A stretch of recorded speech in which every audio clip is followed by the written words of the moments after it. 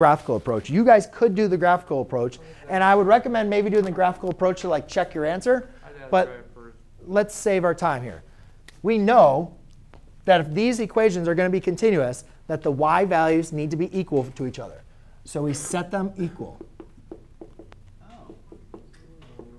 And we want the y values to be equal when x is equal to 1, because that's where they were going to connect or not. So I only did that first example to give you guys a visual representation of this. And now, guys, we have an equation. We just need to solve for k. Is this really that difficult to solve for k?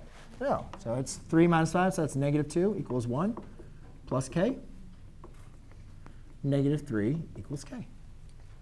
Right? Now, if you want to, graph it. X minus 3 through x minus 5. Let's just do it because it's fun. So 1, 2, 3, 4, 5. That slope is 3, 1. 1, 2, 3 over 1. OK, now let's drive x equals negative 3. 1, let's see, that graph looks like that. And then down 3, and then up 1 over 1. That graph looks like that. So you guys see how they, now obviously you'd add the constraints and then restrict them. But do you guys see how they cross at negative 3, at 1 comma negative 3? It's easy until you get to the next question.